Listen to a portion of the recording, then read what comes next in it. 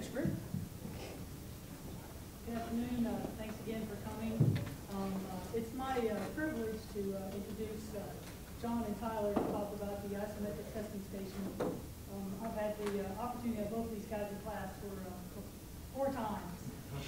So it's really neat to kind of see their progress, and I was very impressed with their ability to work through the design process, their resilience in overcoming obstacles, and I think you guys would be impressed with their design as well. That's it? All right. Like you said, my name is Sean Banschbach. This is John Sawa. And today we're going to talk to you about our senior design project, which was the isometric testing station. Okay, so our presentation is broken down into different parts here. Oh, and turn it down. Turn it down. Honestly, I probably don't need to use it. Everyone can probably hear me just fine. Yeah. Okay, so our presentation is broken down into the objective, the background, which will discuss what else is out there that's like our device, functional requirements, which is provided by our liaisons, Dr. Jason Langley and Mr. Dave Insler. And then we're going to discuss the design analysis, go into the build and testing, and then we'll conclude with a little demonstration. Okay, so USI's kinesiology and sport department, they have reached out for a device called an isometric testing station to be designed and developed by engineers. So John and I grabbed up the project, and it's going to be used as a teaching aid by Dr. Langley and Mr. Insler. Okay, so what is isometric testing? What is that exactly? Well, the word isometric, it just means static or still. But I know, me personally, I learn best by example. So if you would, do what John's doing up here. Take your left hand, place over your right wrist. All right, now I want you to try to perform a bicep curl with your right arm. But at the same time, resist that motion with your left arm. What you're doing is considered an isometric exercise. The difference between what you're doing and our device is our device will tell you exactly how much force you're producing. All right, so now I'll pass over to John. He's going to go over some measurement examples. All right, I'm going to elaborate a little bit on the relationship between that force and the corresponding joint angle. So in the picture here, the arm is fully extended. The elbow angle is 180 degrees. Force is in the up direction, and the counteracting resistance is in the downward direction. Next picture here, the joint angle is 135 degrees. That's likely the same angle that you used during the demonstration earlier on in the process. And here's a 90-degree joint angle just for further clarification. Force in the right direction, resistance in the left direction. And it should be noted here that that force can be turned into a torque by multiplying the magnitude of that force by the moment arm. And the moment arm in this picture here is the distance between the elbow and the wrist. So the last 3 slides there just showed 3 different orientations where you can take an isometric test of the bicep. However, an isometric test can be taken at any of the angles throughout the bicep's full range of motion. As seen in the picture here, you have the 2 maximums, fully extended, 180-degree angle, to fully contracted, roughly 65-degree angle. And a test can be taken at any orientation between those 2 maximums. And here's an example of the output you would get after measuring that data and then applying it to a plot. The y-axis here is the torque, and the x-axis is that elbow angle. So as you can see, the elbow angle ranges through the full range of motion of the elbow from that 65 degrees to 180 degrees. And from the plot here, you can see that at 120 degree angle, the maximum torque is produced during a bicep exercise. So thus far in the presentation, we've only touched on the bicep curl. It's great for demonstration purposes, but isometric exercises can be taken at other major joints in the body, such as the knee, shoulder, and hip. And this slide here shows the full range of motion of each one of those joints, and an isometric exercise can be taken at any orientation of any of those joints there. On the market today, there is equipment that is capable of quantifying that force. In the picture seen here is a Cybex HUMAC norm, state-of-the-art piece of machinery used in physical therapy and rehabilitation settings. So for example, if an individual tears his ACL and has surgery on it, it's in the rehabilitation process, they can quantify their progress towards recovery. In addition to isometric testing, this machine can also do isokinetic and isotonic testing. That is outside the scope of Tyler and I's project. This device here costs roughly $45,000 with no additional add-ons, and that cost is the primary reason that our clients have reached out to us for a cheaper alternative. So in doing background research and talking with our clients at the beginning of the semester, we narrowed our project down to these 7 functional requirements. Number 1 is to quantify that applied force. Number 2 is to accommodate the range of motion of each of those 4 aforementioned joints. We need a limb length adjustment. So for example, Tyler and I have different length arms and legs, so it needs to adapt to those 2 measures. We need a vertical adjustment. The clients have asked us to create a station that can adapt to anyone from a 4-foot middle school student all the way up to a 7-foot basketball player. We need to resist the applied loading. As seen here, we're set at 500 foot-pounds, and that number comes from the specifications of that HUMAC norm seen earlier in the presentation. We need to be able to accommodate standing, sitting, and lying down operation, and then additionally, it needs to be portable. And that last requirement is very important. Our clients have asked for a device that they can take to different functions here on USI's campus, and also other high school events and other events in the area. So the first functional requirement here is to capture that applied loading. Tyler and I felt that this was very important, a pivotal thing to overcome early in the design process. So we purchased this 1,000-pound universal uniaxial load cell. We're using it in compression because we realized that that was the best way to capture 100% of that applied loading. Similar to the bicep exercise earlier on, force is in the up direction, resistance is in the downward direction. Here's the software that came with the device here. Works very similar to your weight scale at home. When we took this screenshot here, 10.1 pounds of loading was a live measurement. Very intuitive, very plug-and-play capabilities. This is a schematic showing where the load cell is at on our device. So looking over here, the left side shows a front view, mirror orientation, and the right side is the rear view. So as you can see, the load cell is right here on our prototype. So the second functional requirement was the ability to sweep out that range of motion. So what we did, we attached our load cell and a fixture to a swing arm, which is a piece of rectangular tubing. And we attached that swing arm to a pivot point, which is actually just a shaft going into the board here. So that swing arm would be able to rotate in a semicircular motion around the pivot point. So in operation, you would put your elbow at the pivot point, put your wrist underneath the load cell, apply a load in position 1, record your measurement, move the swing arm to position 2, apply the load, record your measurement, so on and so forth. Once again, back to that diagram, showing you where the swing arm is at, and it's right here. Tyler's going to go ahead and talk to you about the limb length adjustment now. All right, thanks, John. Okay, so at this moment right now, we went through and we decided that, to capture a load, we're going to use a load cell. But if I go to apply a force on this, or I'm sorry, we're doing the limb length adjustment. I'm jumping ahead here. For the limb length adjustment, okay, so right now I have a load cell on my fixture, which is fixed to the end of this swing arm. Well, this swing arm is, say, 18 inches long. Now that 18 inches, that'll only accommodate a few exercises for a few people. That doesn't achieve all the different exercises for, say, a child up to an adult. So how are we going to accommodate all of those different distances? Well, to do that, we took the fixture, we made it more of a sleeve, and we put it over top of the swing arm, and we have holes tapped in it to where we can just pin it, move it, pin it again. And we have a quick video to demonstrate exactly how that would work. You see I remove the pin, take it to a new location, repin it, and the pins can be replaced every year.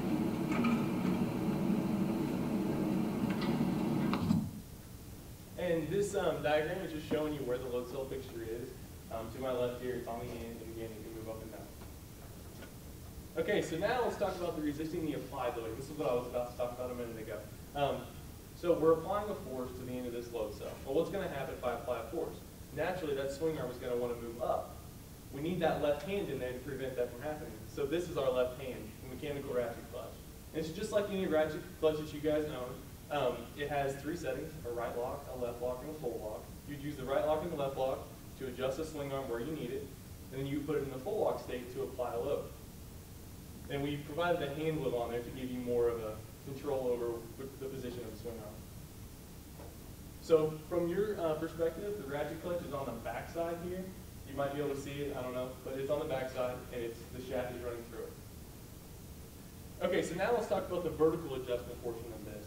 So we've achieved all the limb length adjustments, but now we need to achieve the height adjustment. So say I'm going to go from my shoulder to my elbow to my hip to my knee. How are we going to do that? Well, we need the load cell, its fixture, the swing arm, the shaft, the ratchet clutch, and the hand wheel to be able to move up and down. So we put those all in an assembly, put it almost identical to The swing arm fixture, or the load cell fixture, uses the same type of block, it's just linear motion. And we drill holes in it, and we have a post for it to traverse up and down, and we can pin it every inch. And here's a quick video to show exactly how that would work. As you can see, it's best to use the there. Make sure you remove the pins. Lift it up. Place the pins. Finicky around with it for a minute. And there you go. And the post is the tall portion of the design. And the post sleeve is what's around it. Okay, so now, before we really get into this, I want to talk to you about the platform. Because I'm just introducing this platform, and I'm not really telling you where it came from. Basically, when we go to apply a force on the end of this load cell, right now we have something preventing the rotation of that swing arm. We don't have anything that's going to prevent the movement of that post up and down. So we decided, let's just pin the post to a platform. We'll have the user stand on the platform. So when they go to apply a force, their weight is counteracting that force they're applying. So how big is this thing going to be? Well, this goes to our functional requirement, the standing, the sitting, and the lying down. Standing, it's kind of a small footprint. Sitting down is also kind of a small footprint. But lying down was the major player here. So we need to base this off of a typical recreational bench, which is roughly 48 inches across from one sport to the next. So we made the device 50 inches wide, 5 feet wide. And then for the depth of it, as per our clients, we needed 36 inches of usable space from the front side of the post to the end. So that's where that depth came from. And this is where the platform is. Now let's talk about the portability. Like John said, this is kind of important so they can move this device around. Well, this thing is huge, right? It's not going through a door the way it is right now. So we decided, what are we going to do? Let's just cut it in half. So we cut it in half. We put casters on both sections. And here's a video of how it would work. So first I'm going to disengage the post with the pin from the platform. Now that I'm going to lift it up, place it on the front half of the platform. Takes a quick few seconds.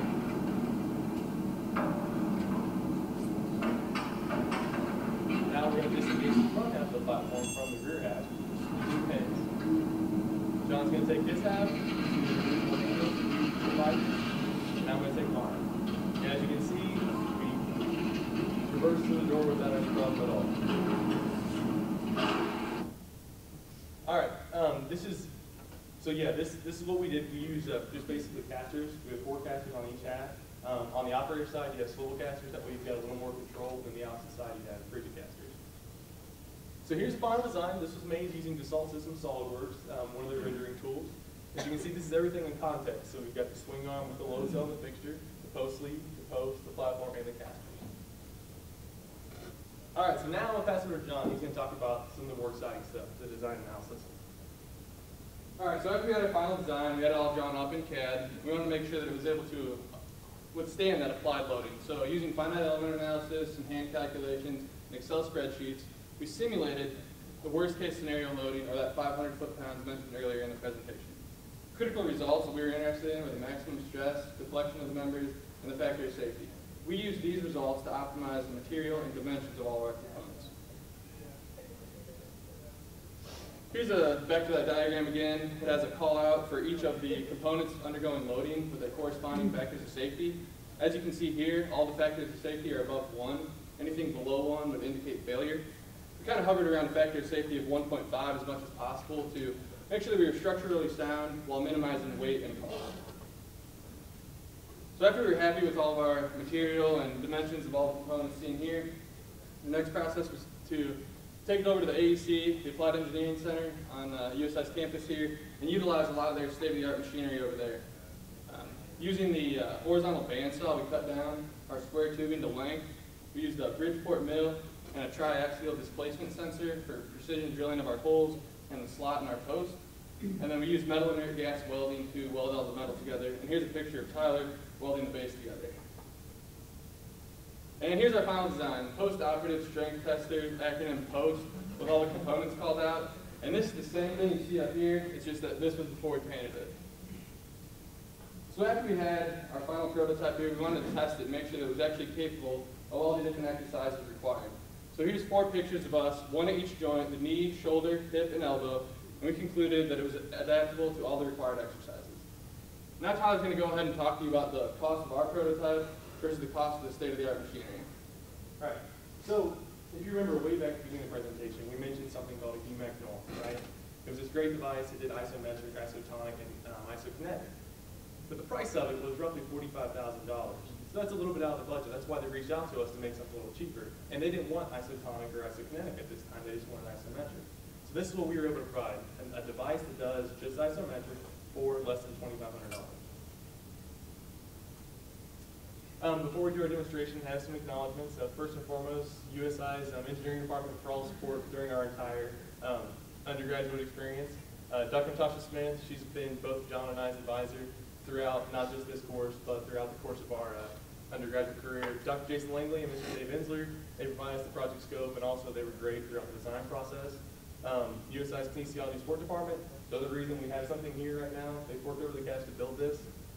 Justin Amos, for his extensive machining knowledge and also patience putting up with John and I over here. Kind of a side note here for any undergraduate students in here, I highly, highly encourage you to make your way over to the AEC, introduce yourself to Justin, and have some fun. Because John and I, we kind of kick ourselves a little bit for only having this semester for the AEC. Also, Abengoa Bioenergy, which is where John works, they donated several components. They helped us with the design phase. Bo Venti, my boss, I believe he's here right now. But with West Tech Building Products, he allowed me to take off work like that at a moment's notice. Then finally, my girlfriend, Brittany Smith, for dealing with all the long hours I was working on this.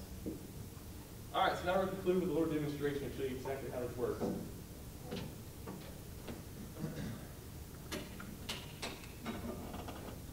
I worked out today, so don't look at the numbers. I'm a little tired.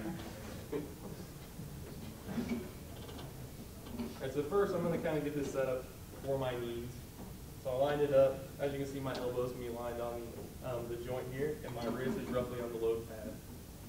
It should be noted that these numbers are negative because we're using the load cell and compression. All right, so I'm going to apply force.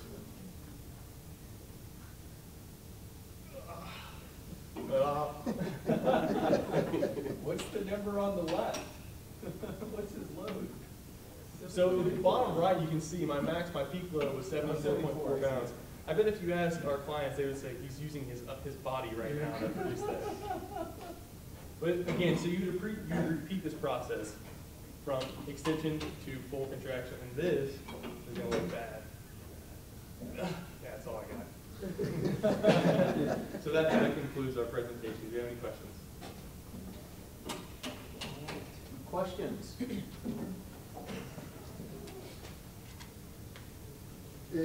How difficult would be to implement the other two, the isokinetics and the, remember? Yeah, so I think for the most part, we have a device that, if you remember the ratchet clutch, this is what we mentioned earlier on, I think that device could be the only thing they replace with something else that would achieve that isokinetic and so on and so forth.